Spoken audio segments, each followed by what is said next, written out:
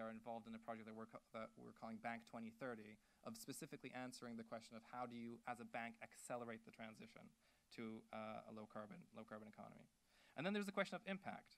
So you need to decide internally within your strategy, what are your priorities, how are you going to measure this? And again, there are methodologies to calculate this. We launched one last week for the investment sector, but there are many others coming out, like the World Benchmarking Alliance, for example. The second skill, it will go faster now. I'm keeping to time. 25 past, I'll finish. Is that okay? Even sooner. Okay. So the second important bit is to integrate that strategy into your products, into your services, into your processes. Very importantly, into your culture. We were having a discussion during the coffee break about how difficult it is to actually embed this into the culture, because if it's not part of the culture, it just doesn't get done. It just becomes something that the top signed up to, and it actually doesn't kind of flow into people's daily jobs. So you need to integrate sustainability into client-facing conversations and transactions, equip the staff to invent, structure, and sell positive impact products and services. You need to think about how do you make sure that you're aware of the latest success stories in your sector, so you can kind of learn by doing from what other people are doing.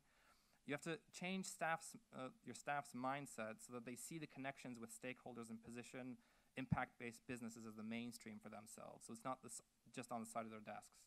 I need to support them, support the development of their leadership skills so that they feel empowered to actually lead from the coalface, right? The third bit is operational efficiency. So then the question, how do you actually make this work well? Because a lot of these things you will be doing business slightly differently. So different colleagues will need to be involved. Products will require different client engagement approaches. All of this needs to be designed, embedded, and made efficient, right? And then reporting. Everybody loves good reporting. You need to report on this. And there's lots of reporting mentioned in the Principles for Responsible Banking. And of course, then there's the insurance provider report that goes on top of that report. And I'm sure sooner or later somebody either in Cambridge University or UNEP will come up with an idea of writing a report about assurance providers' reports on the reports that the banks provide. And that will be a report to read. And I'm sure it'll be very, very exciting. Lastly is collaborate.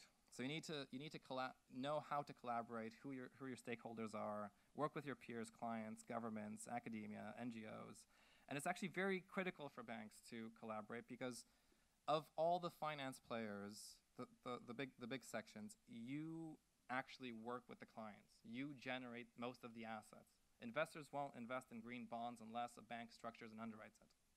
Okay. So it's very critical that you look for these collaborations and you work with both people on the ground, with government, with investors, and try to create new solutions. So the last thing that I wanted to mention is that I've already mentioned kind of leadership, that it needs to be top down and bottom up, and a set of skills that can give you some sort of handle on how to manage implementing these changes. So these capabilities and leadership aspects together give you, if you notice, and this is I think why a lot of people are energized by this topic, it gives you a sense of progression and achievement for the company. It's very important for morale. It's very important for staff retention and recruitment. I wouldn't underestimate that, because the finance sector and banks in particular haven't really been attracting the best and the brightest recently. No offense. But it's really, there's a reputational issue, right? There's a license to operate issue, and if banks can really show that they've seen themselves with a renewed sense of purpose, and that they see themselves as enablers and catalysts and change agent for the better in society, that can renew your license to operate and your brand. And you know what? It might actually be fun. We have a lot of interesting challenges and questions to answer with this transition. Like, what does a future look like where there's enough for everybody? Can you run an economy based on plenty rather than scarcity? What if we manage to figure out a system where time poverty is something of the past? What if we can manage the end of work in our lifetimes, right? What if we manage to clean up the environment and the energy in the transport system, and we stabilize climate? And we have the potential to actually live forever as a species and eradicate poverty and bring our neighbors in from the cold. And what if giving full equality in earnings and power to women reduces the need for such high military spend around the world, and we can build more universities with that money? You know? There are many futures that I can envisage. Some of them are bright, and some of them are quite bleak. And it's initiatives like the Principles for Responsible Banking that make me think that, you know what, maybe focusing on the bright ones isn't such a silly idea. I'm happy to take questions, if there are any.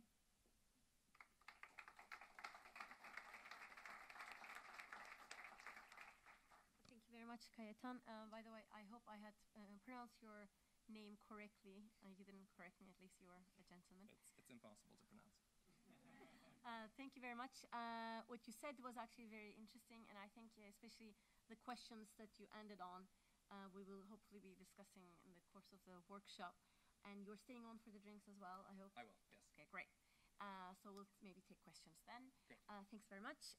And with that, I would now like to ask the panelists of the second panel of the day to come to the podium, as well as my colleague Raymond. Raymond Franken is the head of communications within the European Banking Federation, and he's also the head of CSR.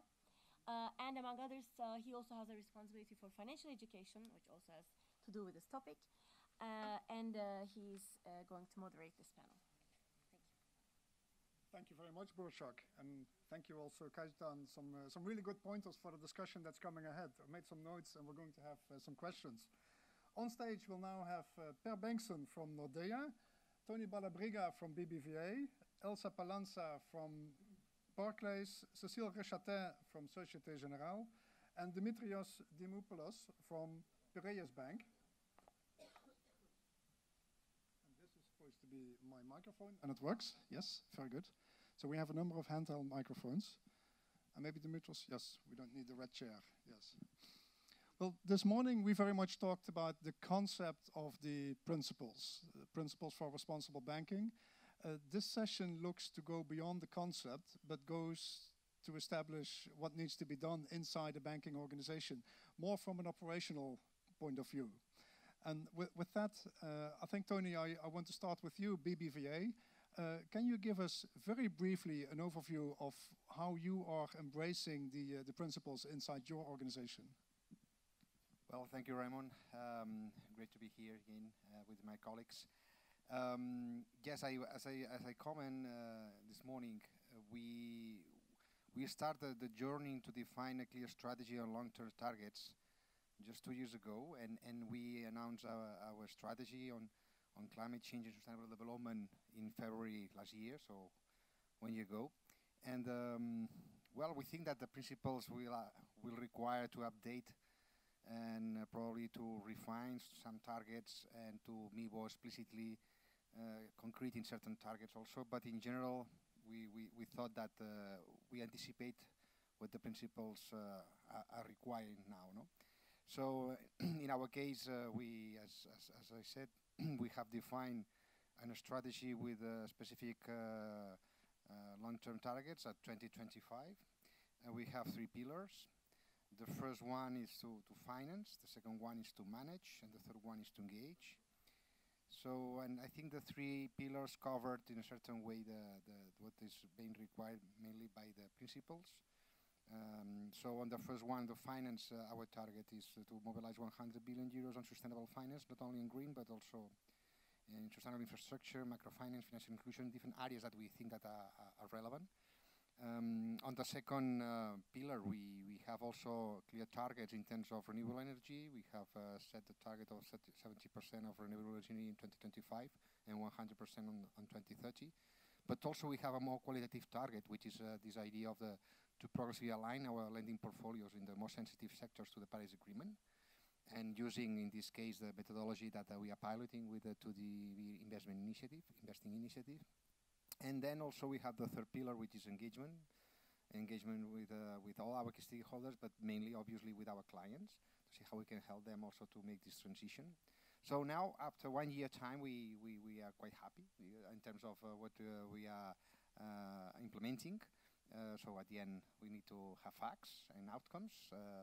In terms of capital mobilization, we are on track to mobilize those 100 billion. We are very active on lending, promoting new development, new solutions on lending, which are quite innovative, and also on green bonds as well.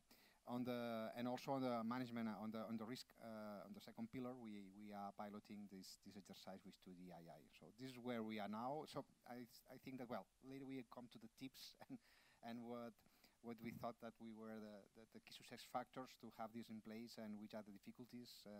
So the how we have arrived to this, I think, will be more powerful and more useful for everyone.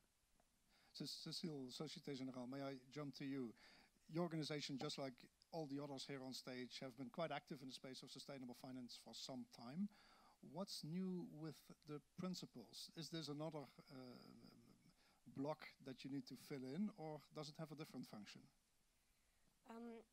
My answer will be quite similar to what Tony has just said, actually, because when we heard about the banking principles, we thought that it was really consistent with what we've been doing so far, but it was kind of overarching structure, and everything that we were doing was fitting well within this structure. But it helped give this consistency, and also sometimes internally it can be useful to have the people make sure that what we are doing is also what the other banks are doing. And I think that this convincing of the client relationship managers, of the front officers, sometimes, well, they think, well, do we really need to do this? When you are able to show them that yes, because the other banks, the leaders in sustainability are doing this, it helps, and it helps accelerate, it helps going quicker to this objective. Do you have to make it clear to those people at the front desk interacting with clients that this is much more than marketing? Yes, clearly. I think we need to be honest about this. Culture is key. It's something that we've been working on for many years. We see something changing lately, because I think it's been said before, but the new generation finding sense in what they are doing, and their day-to-day business job is very important to them. And even for older generations, I think that everybody thinks that there's something happening around climate, biodiversity. We hear a lot of it at the television, and then people realize that what they do in the bank, whatever their job is really meaningful and important, and can make the difference. So that's this that we want to see in the banking principles also. Per at Nordea, we talked last week, and you explained to me that you need internal selling of this idea, of this whole concept. One of your colleagues travels around the world, and he makes videos, Sasha Beslik, and he stands actually on the Greenland ice shelves and explains why this is important, that from a bank perspective this is addressed. Is that also part of the internal campaign that you have in Nordea to make sure that you embed sustainable finance into your culture? Well, he's the salesman traveling the world, and I sit in the office and work on these issues. Just to add maybe a little texture to what you were saying about setting targets and about discussing with the front office. We also have a substantial amount of work to do with the mid office and the back office. We have started several working groups or work streams within the bank to start implementing these principles in various ways. We have the risk department to integrate ESG risks in our risk framework. It's something that we're working with, and I've just found on our board level we have 17 different risk documents. I think there are some 1,000 pages together that all identify the traditional financial, operational, reputational risks, etc. And now we're trying to integrate ESG risks as well. So that's a massive work, and that's also work that involves the supervisors, because they have to approve all our processes, etc. We need to involve the IT department, because we started to try to tag our green loans and try the exposure to various sector, be it carbon intensity or et cetera, et cetera. Then you run into issues about IT budgets and mundane things like that. But there are a lot of practical things. You mold the legal department. What can we report on? Negative impact. Is that something? How do you put that to the market with our with our agreement with the stock exchange, etc. That type of reporting. What do you do with your loan agreements? Do you incorporate the principles? Should they be representations and warranties? Should it be event of default? You have quite a bit of that type of not so flashy sort of marketing sales work as well to do. So very much a journey for the entire organization from top to the very bottom, and not just for a CSR or sustainability department. Yeah. Elsa, is that the case also at Barclays? Absolutely, I would agree wholeheartedly. I think, so I'm quite new to Barclays actually, and I would say that coming in anew, it's been a really interesting process to sort of scour the bank and find these pockets of activity that are all quite exciting, honestly. There's a lot of good work being done, but I'd say that actually one of the great benefits of the principles is providing a cohesive umbrella or cohesive strategy for us to all align ourselves with, to bring these disparate pieces together and begin to build that. I think there's no doubt that this has to be attacked from multiple different places.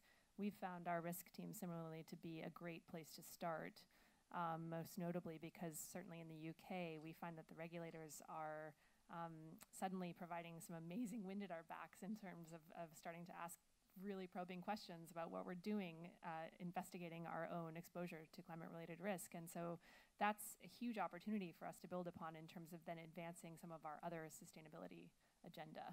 So I would agree.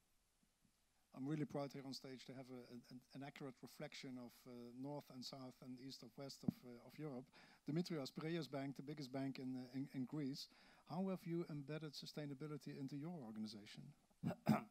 Well, thank you for the question, and thank you for inviting us. Well, the principles come at a very interesting moment in Greece. We're trying to struggle to come out of a 10-year economic crisis. The banks have been basically restructured in many ways. They have new boards of directors and new CEOs and all the rest. So it is a very interesting and a very exciting moment. So what are we doing now? How are we trying to incorporate the principles internally? Because that's where we put a lot of emphasis now. And one of the first things that we do, well, first of all, our CEO was in Paris, and like he presented the principles at the launch of the event in Paris. And secondly, one of the next thing we did is to establish a committee. Well, we had one, but we re-established it on corporate responsibility, with the main mandate to coordinate within the whole of the bank and the whole of the group, Piraeus Bank Group, what we are doing to implement the principles. Now, this committee is chaired by the CEO himself. The first meeting will be held in a couple of weeks. That's in February, and one of the first things we want to do is to approve an action plan.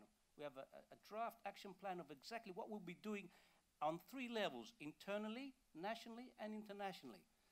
And one of the internal issues that we'll address is to set up a steering committee to bring together those silos in the bank. All those different departments that don't talk to each other, don't even know each other, but they're all doing bits and pieces that contribute to sustainability. So we're going to bring that together. That is very, very important, because we want to make sure that these principles is not just an issue of the sustainability unit, it's an issue of the whole of the bank. So those are the first steps that we were trying to do internally. Of course, we want to get the board of directors on board, and this is very, very important. So we arranged a meeting. Now I sort of go into what we do nationally. This was a press conference, a very big event in Athens, where we had the chairman of the board, we had the CEO, and we also had the governor of the Bank of Greece.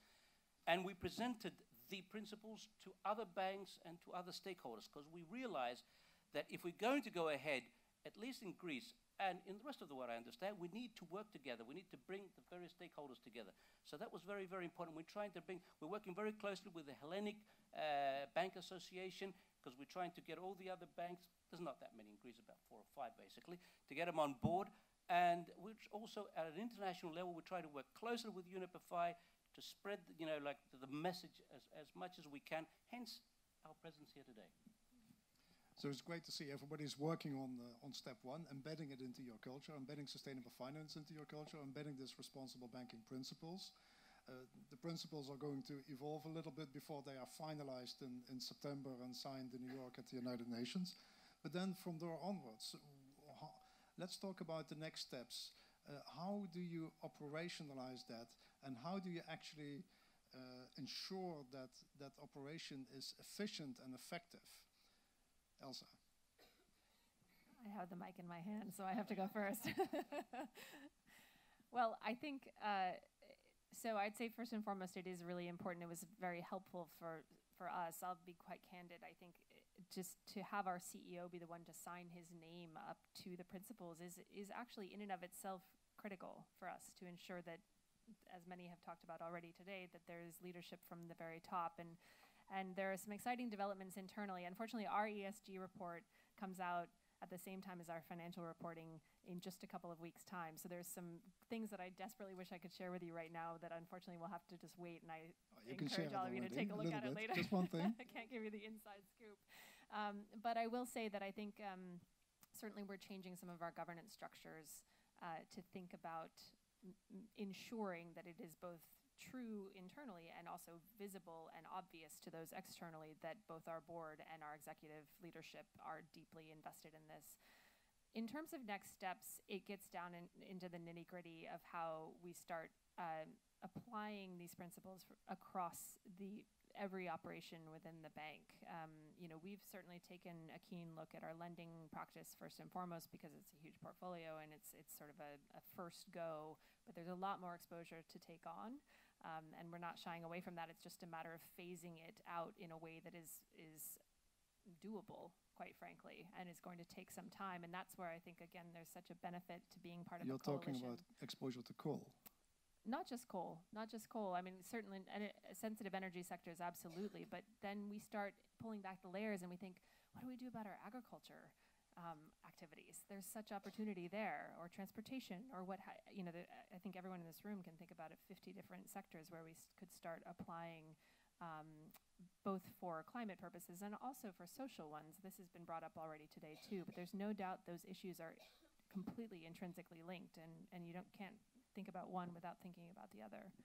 So it's a matter of sort of taking off bite-sized pieces, but to the extent that we are a coalition of banks and can share where things are working in one area and where they might not be in another, then we can learn from one another. And that's one of the best parts about this.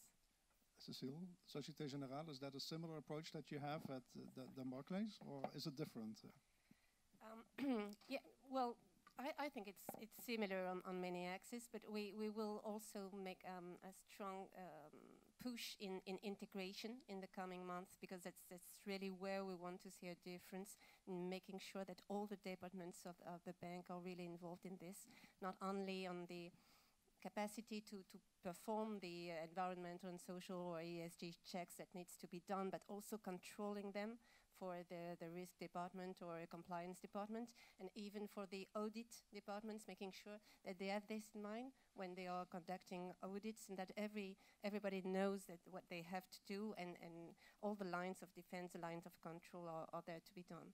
A great benefit we see also in the principles is that as they can be adapted to the different institutions, different levels, and that they are true for the group, but also for the subsidiaries. And it's a great way to empower the subsidiaries. Sometimes they feel that the objectives we have at group level are not really relevant for them. There we give them a way to say, well, what's your objective? It needs to be consistent with the group, but at the same time it makes it easier for them to see where they want, depending on the business environment, the type of products that they deliver, and so on.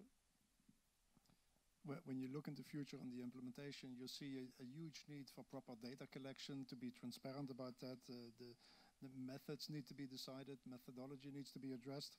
But Per, at Nordea, when it comes to data collection, and not necessarily at your bank, but in general, do we have the systems in place to collect the data that we need to accurately measure the impact of what we do, or do we just need to adjust and fine-tune the systems that we have to get those accurate reporting, or do we need something completely new? Well, I can say no for your first part of the question. We don't have I don't think we have the systems I mean, certainly we don't have the system. And I think that's maybe one of the biggest challenges with the principles, as measuring impact and how we do that. And I think it's very important that there will develop an industry standard, so we do it in the same way, because we share some of the clients.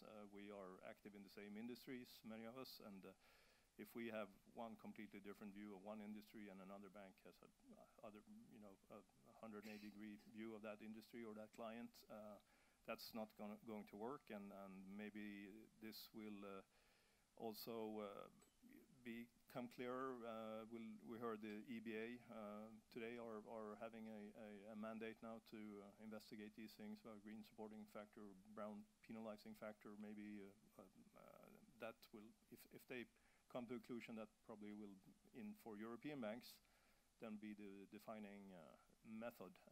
But I think many are kind of struggling in this space, but it's moving ahead. But I think it's important that we, somewhere down the line, use the same methodology.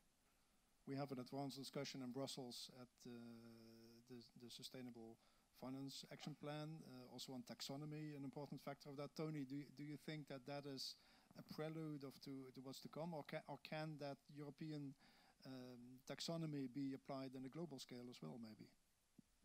Well, you never know, but the work that's being done is impressive. Obviously, it will take some time. In June, it seems we will have the first package of the taxonomy, focus on green activities. So that's great. No, I want to come back also to the point that and the point you said about the data, no? The data and the challenge. That means that to set long-term targets with no data. No? That's my colleague from Federico say, well, this is the challenge, no? And well, the experience that we had is that we had to make some assumptions. We didn't want to have the perfect story to tell, but at least the big picture there. No, I try to find a first minimum viable product, and then after iteration and iteration, after 1 year, you will have more granular information, and you will improve what you have. No, and that was the challenge when we said, well, we want to mobilize, I don't know how many billions. Well, we start to measure a little bit, but what we consider green and not sustainable. So, there is no taxonomy. Where do we start? So, well, we try to say, well, there is some standards, the green bond standards, social bond standards. Well, maybe we are going to get the right picture 98% or 95%, not 100%, but it was quite reasonable to do that. Could this be a risk factor for the ultimate success of the principles? Pardon? Could this be a risk for the principles and the ultimate implementation? What do you mean? The absence of a proper taxonomy. Yeah, well, I think that taxonomy will be there, and the banks, the European banks that are already promoting sustainable finance, we are going to use the taxonomy to show better our commitment on green finance and sustainable finance in general.